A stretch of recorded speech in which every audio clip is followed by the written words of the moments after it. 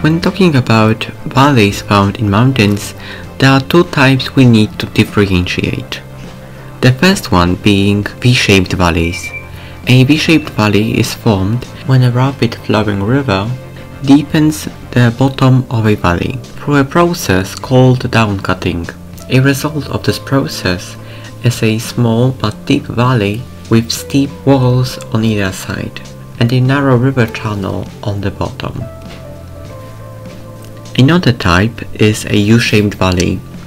They are formed when a mountain glacier is present.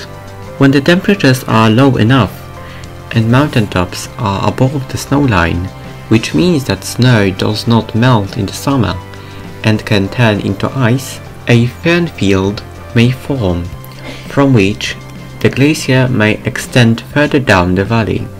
As it expands and moves forward, the pressures inside it may cause the glacier to affect the valley's walls, pushing them back and eroding away, which creates a more rounded shape, like the letter U.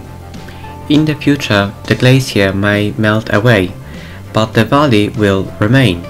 It may be filled with greenery, and maybe a river might form, with its source being the circle left by the glacier.